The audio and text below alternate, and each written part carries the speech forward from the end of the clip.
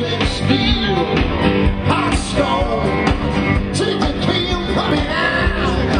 has come a long way, and part of the reason is because of our investment in clean jobs here.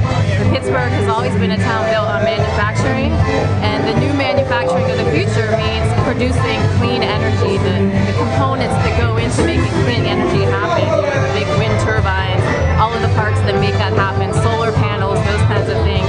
And our city has come a long way. We have a long way to go. There's a lot to do, a lot yet to be done, but part of our renaissance is because of that commitment to clean energy. We try to keep the jobs over here. What we try to do, keep our jobs over here instead of overseas. The G-20, a couple of things. First of all, it gives us a tremendous stage because the world is watching.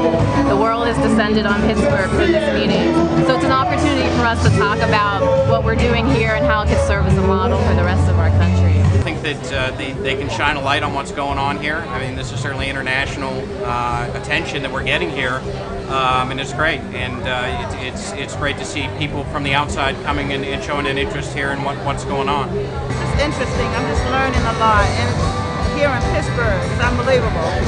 I would love to do something, figure out how to plug into some program that's helping facilitate getting programs out to people. The future of the kids, they would benefit them better than me. I'm getting too old for benefit. But yeah, for the kids, that's what I'm really fighting for, my kids.